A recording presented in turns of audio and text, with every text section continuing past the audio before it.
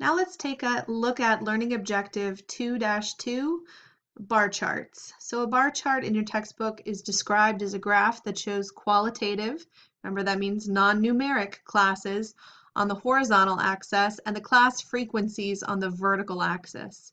The class frequencies are proportional to the heights of the bars. So a bar graph is unique in that there is a gap. And the gap is there because the variable of interest is qualitative. So an example, let's make a bar chart showing the grades of Mr. Bowser's algebra students. This is the example that we just did for the frequency table.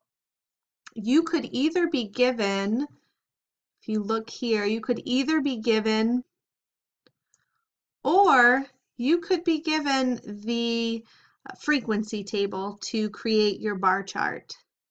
So let's go ahead and get started with our bar chart. Does it have to be perfect if you're drawing it by hand? No, just try and be as neat as possible so that anyone would be able to read it. So we are going to follow exactly what we have over here with our frequency table. And we are going to label everything. These are our grades. And then over here are our number of students.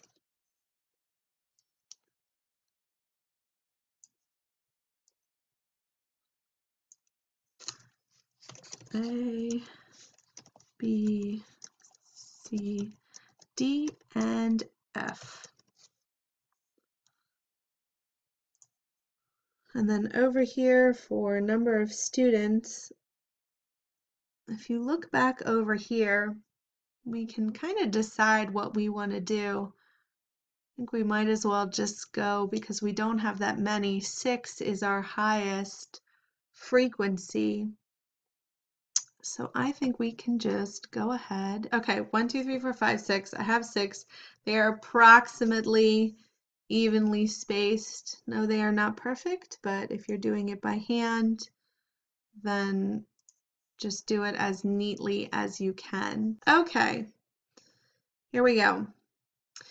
So now we are ready to go ahead and get started. So A has 3.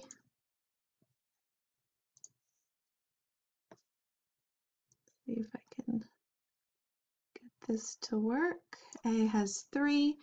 B has 6.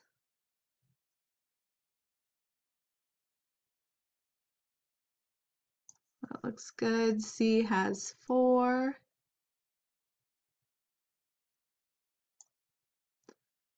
D and F each have 1.